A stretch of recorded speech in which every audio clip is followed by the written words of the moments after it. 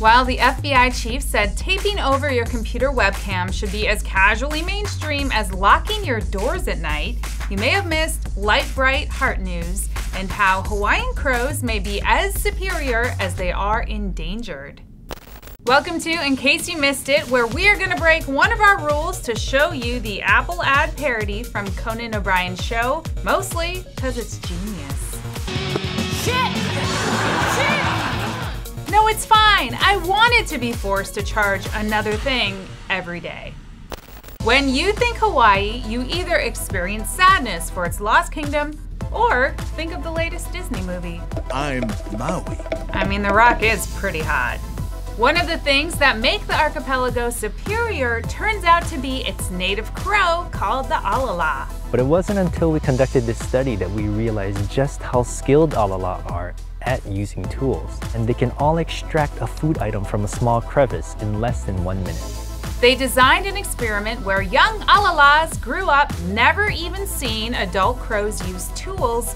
And guess what? They figured it out by themselves in no time. There are only about 100 of these crows in the world, and they're all in captivity in Hawaii because they kept dying in the wild.